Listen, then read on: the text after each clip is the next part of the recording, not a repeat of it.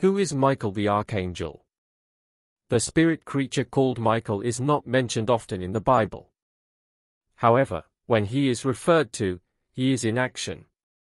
In the book of Daniel, Michael is battling wicked angels. In the letter of Jude, he is disputing with Satan, and in Revelation, he is waging war with the devil and his demons. By defending Jehovah's rulership and fighting God's enemies, Michael lives up to the meaning of his name, who is like God. But who is Michael? At times, individuals are known by more than one name. For example, the patriarch Jacob is also known as Israel, and the apostle Peter as Simon. Likewise, the Bible indicates that Michael is another name for Jesus Christ, before and after his life on earth. Let us consider scriptural reasons for drawing that conclusion. Archangel. God's word refers to Michael, the archangel.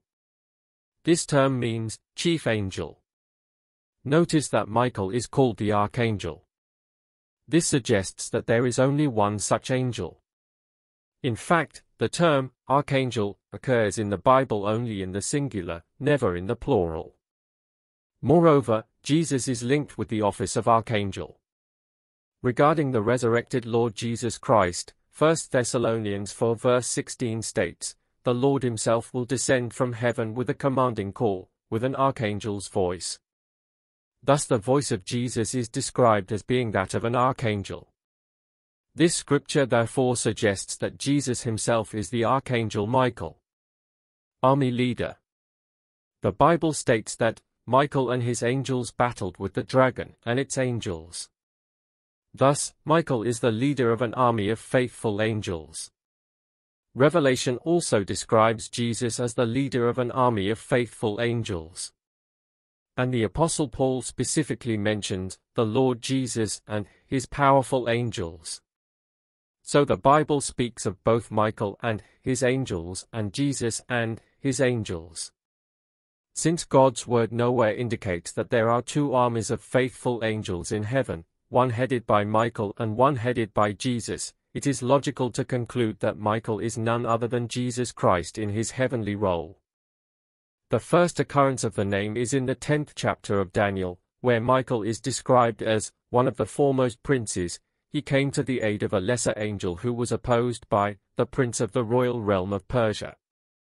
Michael was called the Prince of Daniel's people, the great prince who is standing in behalf of the sons of Daniel's people.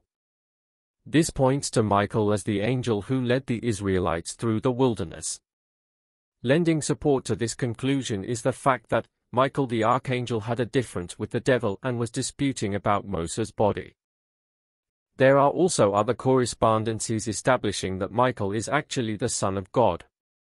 Daniel, after making the first reference to Michael, recorded a prophecy reaching down to the time of the end, and then stated, "And during that time Michael will stand up, the great prince who is standing in behalf of the sons of Daniel's people."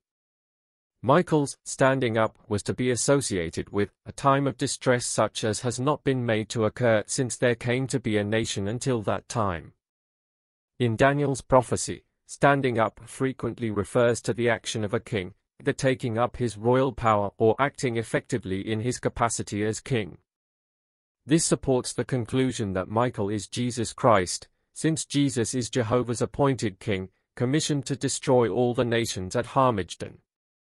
The book of Revelation specifically mentions Michael in connection with the establishment of God's kingdom and links this event with trouble for the earth. And war broke out in heaven. Michael and his angels battled with the dragon, and the dragon and its angels battled. And I heard a loud voice in heaven say, "Now have come to pass the salvation and the power and the kingdom of our God and the authority of his Christ, because the accuser of our brothers has been hurled down. On this account be glad, you heavens and you who reside in them. Woe for the earth and for the sea." Jesus Christ is later depicted as leading the heavenly armies in war against the nations of the earth. This would mean a period of distress for them, which would logically be included in the time of distress that is associated with Michael's standing up. Since the Son of God is to fight the nations, it is only reasonable that he was the one who with his angels earlier battled against the superhuman dragon, Satan the devil, and his angels. In his pre-human existence Jesus was called the Word. He also had the personal name Michael. By retaining the name Jesus after his resurrection, the Word shows that he is identical with the Son of God on earth. Resuming his heavenly name Michael and adopting the title, the Word of God, connects him with his pre-human existence. The very name Michael, asking as it does, who is like God, points to the fact that Jehovah God is without like, or equal, and that Michael his Archangel is his great champion or vindicator. If you enjoyed this content, please subscribe to this channel, hit that like button, leave your comments below and share it with your friends. Thanks for watching, God bless.